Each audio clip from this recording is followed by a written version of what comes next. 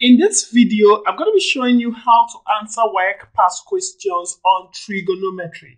Now, trigonometry is one of the consistent questions you will meet in your WAEC past question, and you need to understand how to be able to attempt it with your calculator without solving anything. Now, this is going to help you gain time. Now, the first thing you need to do, you don't really need to do anything here. So let's start. Now, it says if tan x is equal to 3/4 and 0 is less than x is less than 90, evaluate cosine x over 2 sine x.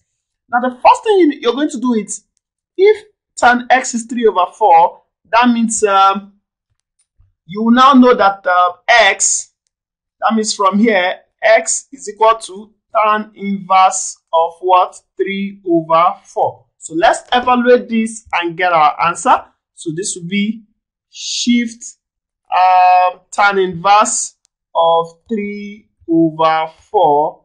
Now this is going to give us 36.8698 and so on. Now we want to evaluate what it's given above. So we're going to press cos answer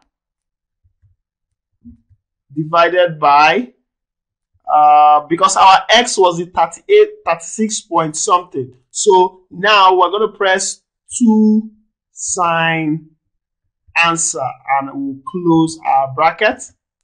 Okay, so it says our final answer is 2/3. And as easy as that, you should be able to solve any trigonometry question you encounter. Now, please, if this is your first time of coming to this channel, please hit the subscribe button, because we're going to be doing several videos, so we want you to get these videos when we release it.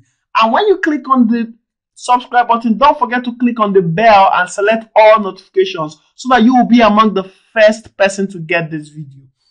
Okay, so the second question says if cos x is this, okay, this is an equation. So it says if cos, so 3 alpha x plus 28, close the bracket, alpha equal to, so we have sine, open the bracket, then we say 2 alpha x plus 48. I'll close my bracket and I press my shift and my solve, and I say equal to. So it will solve the question, and you can see as easy as that, has dropped the final answer for me. Now, if I'm to solve the question on my own, it might take me some time, but because of the calculator, now I now know that 2.8 degree is the answer. Okay, so the third question says that we should evaluate this. Okay, so in order to evaluate this, it says cos 65 over sine 25 plus sine 35 over cos 55.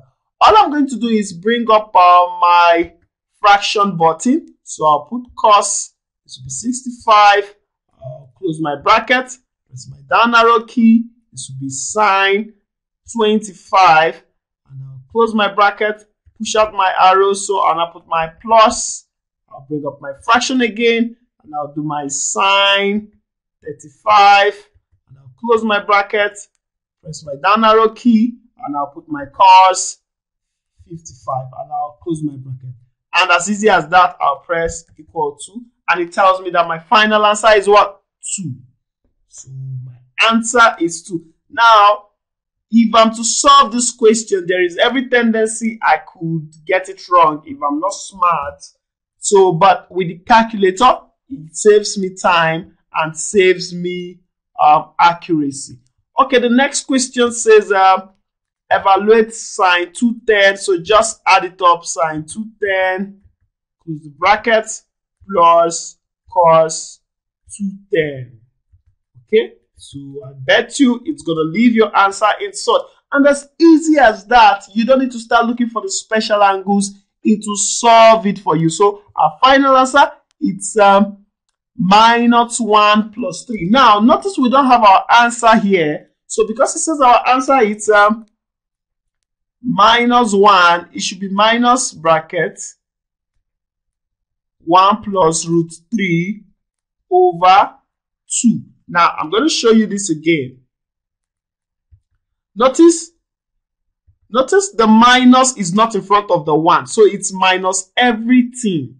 So you need to understand that. Now, when we have something like this, all we need to do is open the bracket. We have minus 1 minus root 3 all over. That will be 2. Okay? So from here, you just have to know that our correct answer here is D. So our final answer here is D. Okay? So that'll take me to the next question,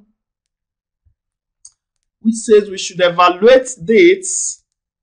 Now, to evaluate tan 60, so I'll bring up my fraction button. This will be tan 60, brackets, minus 1. Bring my arrow key down. Sorry, I need to go up. I think I've made some errors. Minus 1.